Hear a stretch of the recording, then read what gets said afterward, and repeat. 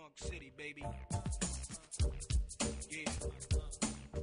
Dunk City, baby. Yeah.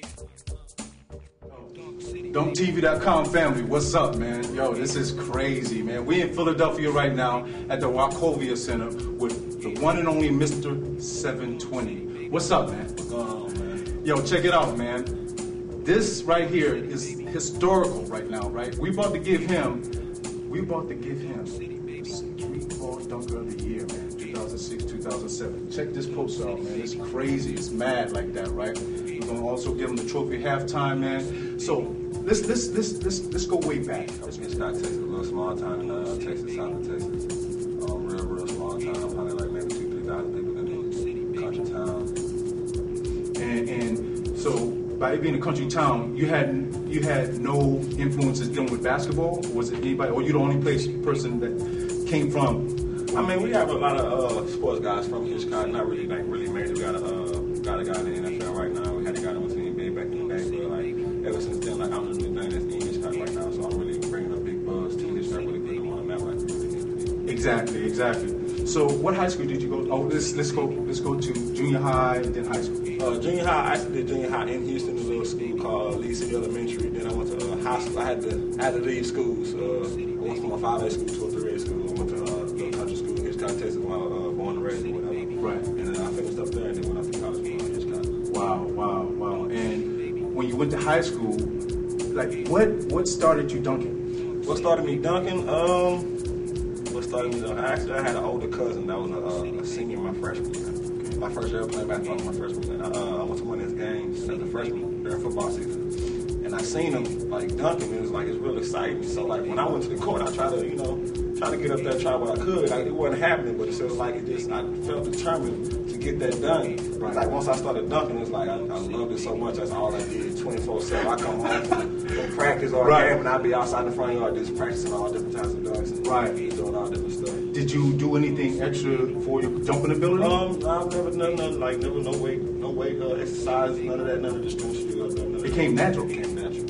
So I mean, was you a track star? I mean, you used to run? I was I played football when I was young. I used to flip a lot, so that's where it might come from that. Okay. So your first dunk, was it in the game? My actual first dunk was actually, they called it a goaltender my freshman year in high school. My first year playing basketball, I caught one off the rim. I dunked it with 2 hands, and they called it goaltender. So my first dunk that count was actually after the season. It was doing our little after postseason things. Right. One of my friends dunked first. We both dunked the same day. I first dunked. He went up and dunked, came right behind me and dunked. It was just like, Right.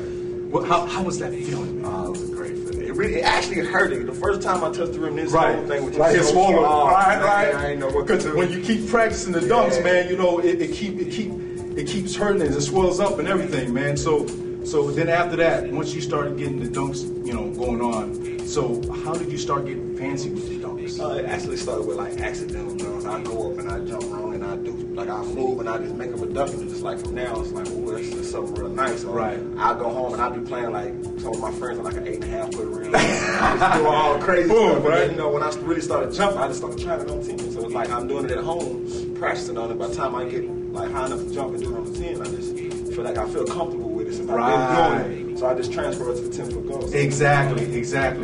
Wow, man, that's exciting. That's why we do the dunking camps and clinics, man, because we got these kids jumping on 8 foot. We adjust the rim, and we adjust them. These kids are getting busy with it. And so when they get older, they don't even know they're going to have the agility to already do their dunks, man.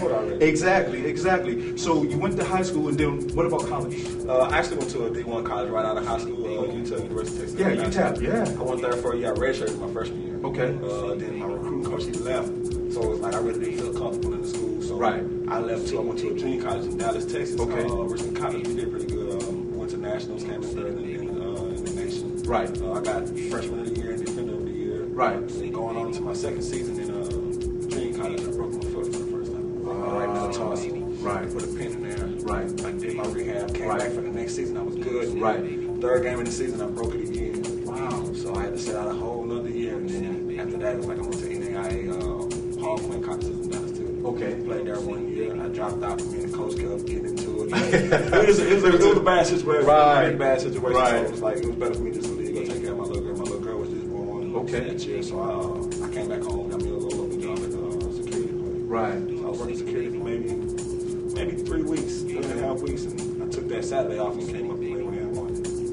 was it. I've been on ever since. Wow, wow. And you was practicing in between that time. So you already was doing the crazy dunks at UTEP. Is that what you Yeah, saying? I was doing I think I started doing my crazy dunks maybe my junior year. I started really dunking my sophomore year. My junior year, that's when I started doing the crazy. So I started really going crazy. Wow, wow. So what's next for Mr. 720?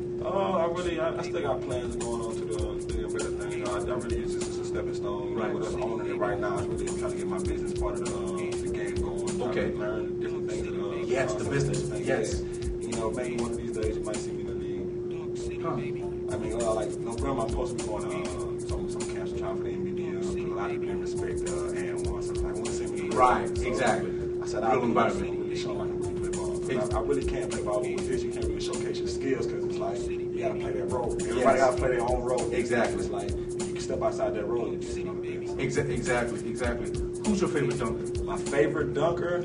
I got to give it two, man. You got to give old school, new school. Right. Carter. Right. Michael Jordan, old school, new school. Listen, man, dunktv.com family, man. This is an exclusive interview, man. You ain't gonna get no place else, man. This is Mr. 720 right here, man. We're really excited. We're here in Philly at the Wachovia Center, and we're gonna give him his actual award halftime. And yo, man, you are the first one to win the Streetball Dunker of the Year. Now, also, when we first started the Slam Dunk Awards, guess who got the first award, man? James White. He got the High School Dunker of the Year. That set it off, and from there, we've been giving the awards, man. But you know, that's what Slam Dunk Awards is all about, man. Giving dunkers, recognizing dunkers, man, because we are the hypest thing in basketball, but we don't get the respect that's needed. Now, tell me, is it better for you to take off 1 foot or 2? I'm actually a 2-foot jumper. Okay. But like right now, I'm getting my one leg back because my first year trying out, I broke my left foot. Okay. So I was ready my one leg jumping foot. So I was like, I'm steadily trying to get it back.